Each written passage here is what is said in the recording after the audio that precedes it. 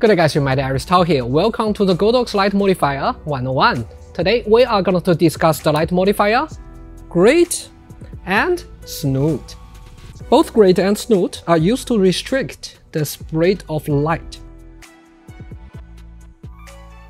They can help to restrict light spill and focus the light on your main subject, or even focus the light on certain body part of your model. Both Grid and Snoot can come with different degrees to represent the width of light beam.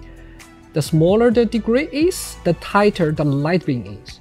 Both Snoot and Grid can be attached to standard modifier or bare bulb. Take 8300 Pro as example. Snoot and Grid can be attached to compact standard reflector via AD-AS adapter.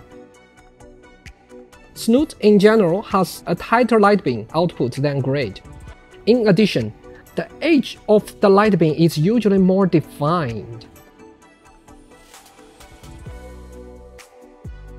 Power-wise, we lose about a third stop of the light output in center when using Grid, lose about 1 stop of light output when using Snoot.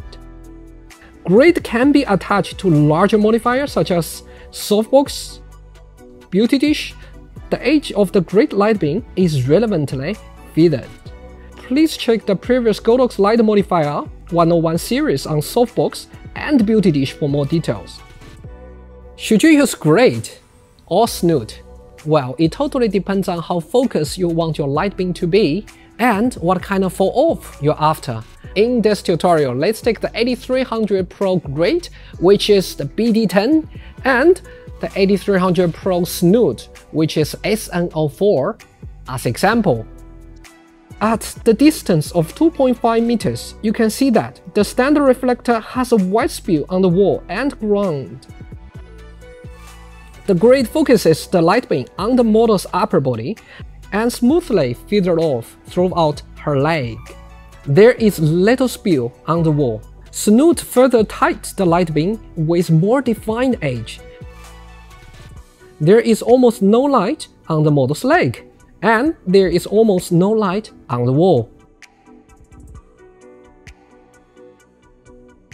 And here's another example at the distance of 60 centimeters. Notice the Grid focuses the light on her head and the neck, and fades off on her shoulder. Snoot further tightens the light beam on her face, and fades off on her neck.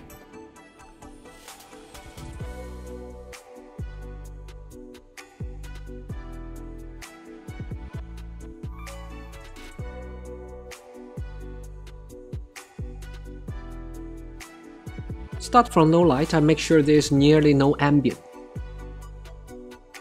The UB165W umbrella is used as a fill for the model's shadow details. For how to use an umbrella, please check the previous Light Modifier 101 episode on umbrella for details. Grid was used as a key light to light up the model's face.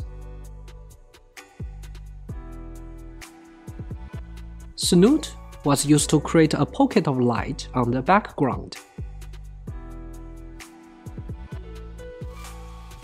I attached the blue gel on the umbrella and purple gel on the Snoot, which adds in dramatic color contrast. The same scenario can be applied on location. Comparing with natural light only, which is a bit flat and cold, the Snoot makes the model skin glowing as the face looks almost like it is lit by the golden hour sun. I always start from no light, make sure there is no destructive ambient. QRP120 parabolic softbox with orange gel and Grid is used to lit up her face. Please refer to the previous GODOX Light Modifier 101 episode on parabolic softbox for details on how to use a softbox with Grid.